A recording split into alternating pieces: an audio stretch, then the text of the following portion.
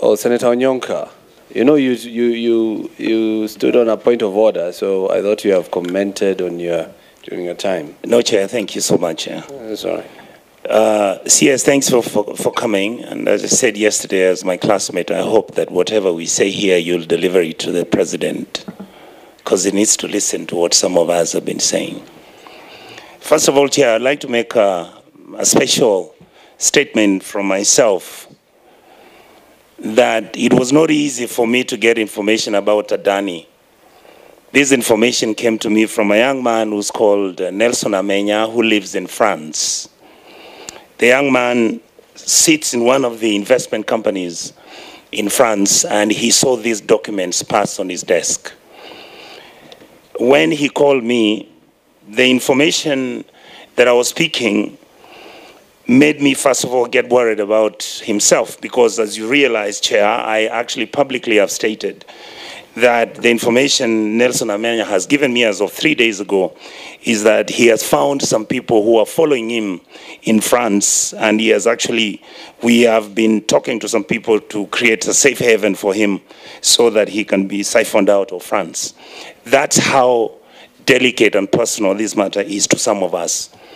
So, CS, I would like to, if you come across any of your friends who have been participating in this thing, tell them to leave Amenya alone.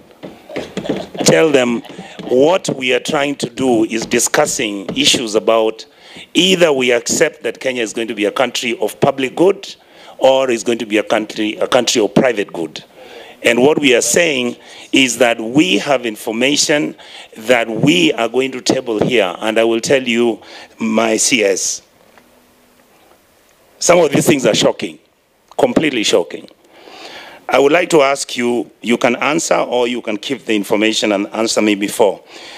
Chair, I will start with asking the CS. Do you know somebody called Jayesh Saini? Yes, I do. Thank you. How do you know him? I think he's in the health industry. Thank you. Yeah.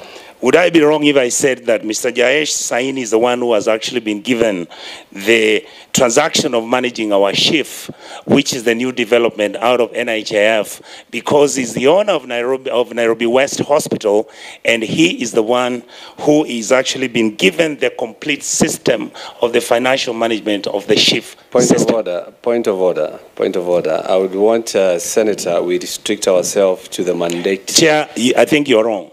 No, you're wrong, Chair. There's a reason why. You have to allow me to interrogate the matter. You must allow me to interrogate the matter to its logical conclusion. Let me explain. Then you can make a ruling. And when you get out of the rail... I am not. There's a relationship between the corruption that is happening with the Adani deal and what Mr. Jayesh is doing. Because so, Mr. Chair, Senator, don't get keep for him. Please don't. No. Point of order, Chair. Don't get keep for him. You are going the wrong way, Chair. Senator Onyonka, just 1 minute, please. Yes. Chair, it is quite possible that there is somewhere that Onyonka... There is a nexus. I'm trying to create the nexus. Allow me to make my case. Senator Onyonka, allow him. Just let me explain something, Chair. It is possible that there is somewhere that Senator Onyonka is driving at. That is where I'm going. Just allow me to go where I'm going. Senator Onyonka, you're out of order. Yes, he is not listening. And I'm trying to correct. SG, I am telling you now, you're out of order. No, Chair, can you protect Senator Onyonka? Because if now Senator Sifuna invokes the power of being an SG, he might chicken out from pursuing a I'm on the mic to just guide the Chair. Yes. I was saying it is possible there is somewhere order, you cannot guide the Chair.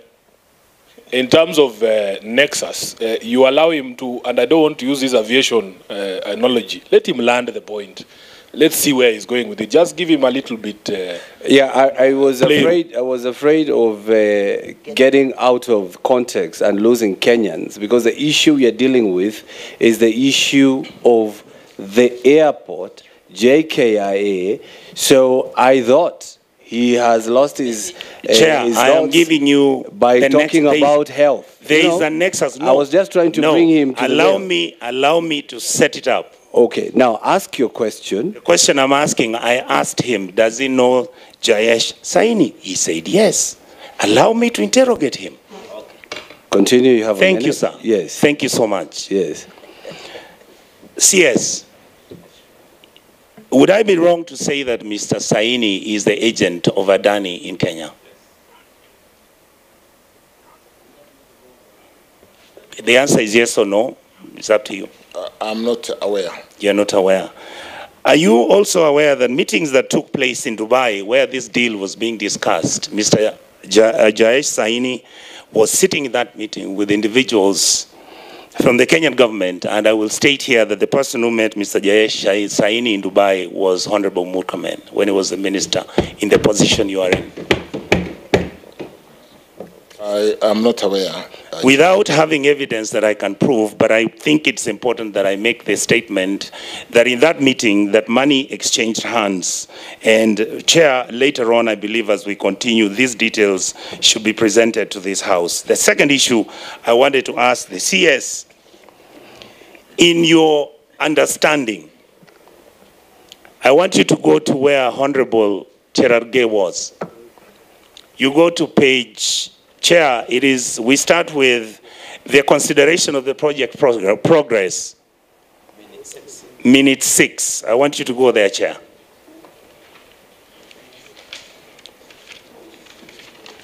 And your MD of KAA could answer this because it directly involves him. But again, it is under your jurisdiction. What we're basically saying is PIP, a privately initiated proposal has been submitted to JKIA on that date. They could just submit it to the PPP committee with a covering letter.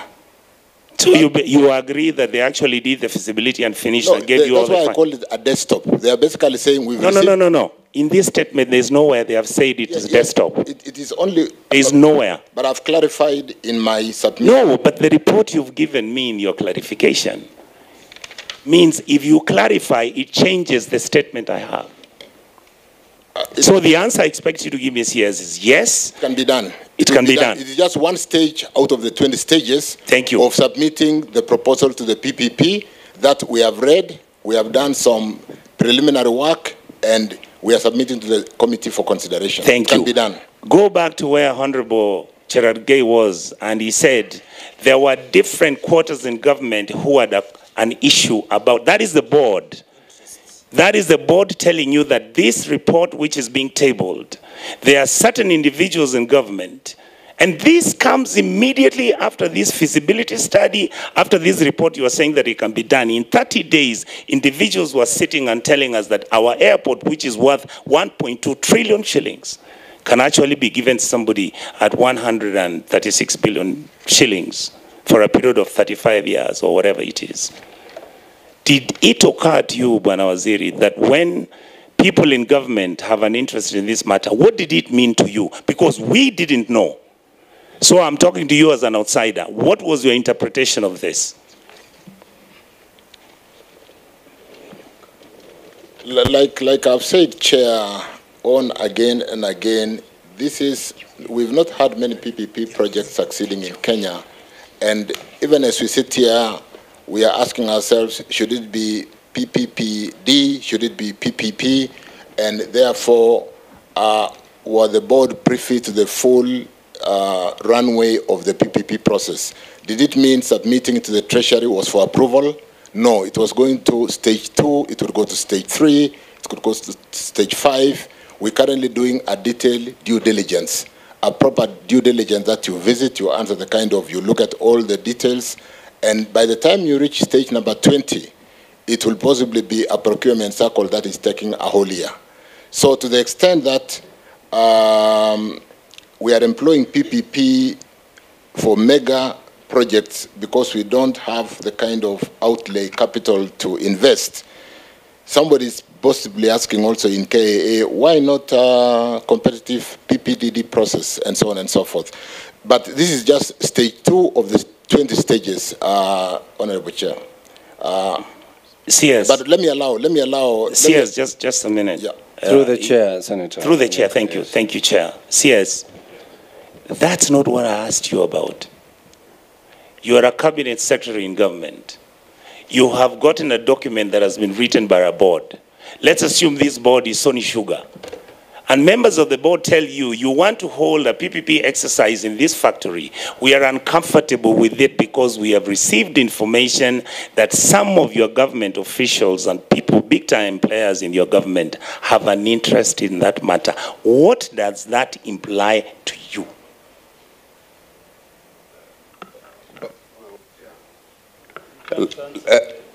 Let me just on a point of order, okay. Mr. Chairman, that question was asked to the CS, and the CS is the one who's taken oath. If the acting managing director wants to answer, he has to do so with permission from the CS. But you cannot just jump in. Okay. This is not a chicken coop. Is well advised? It is, and the CS should allow you to take the microphone. Yeah. But I understand you don't understand, so we accept that. CS, can we proceed? Feel free to direct any member of your team to assist in answering questions. I'll do that, Chair. I think to the extent that we've received a PIP proposal to basically build an airport that we've been desiring to build for 13, 14, 15 years. If I received a PPP proposal today for Mausami Dironi, I'll possibly be trying to push it within the next 1 week to ask ourselves, is it true that somebody can build for us this road?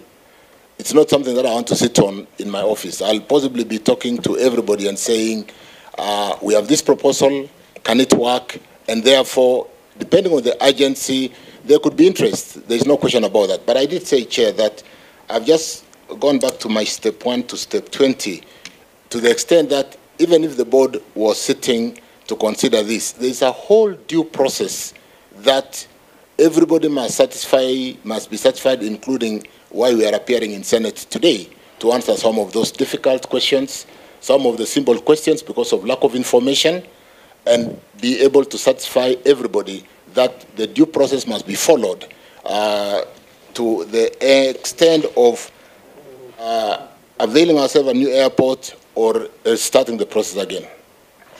Why don't you allow me to basically get... I'm satisfied with your answer. Thank you. Because I realize you're taking me where I don't want to go. The question I wanted to ask, Chair, is very simple. Who delivered the report, the evaluation report, and how was it delivered to whoever that received it? The proposal. Can the question be made clear in terms of, is it the delivery process? Or? You see, there is, if you look at the issue that I've read here severally about how the board met, and in a period of 30 days, there was everything that was taking place, and that was geared towards producing a report to justify and prove why this is a very good deal. Who delivered that report, and when did they deliver it? And how did they deliver it? There's a reason why I'm asking that question. Yes, do you want to assist me on this? But the more I think about the 30 days, I think they took so long if we really needed an airport. If you receive that today, it would be out of... I'm looking at the documents you gave me. Which you are the one who gave me the documents. Point of order, Chair. I think the CS should give us, should respect our intelligence. We're not talking to some nursery school kids. Respect our intelligence and address us as adults and address us as senators of the Republic of Kenya. Are you addressing Chirchir or addressing the chair? I'm addressing Chirchir.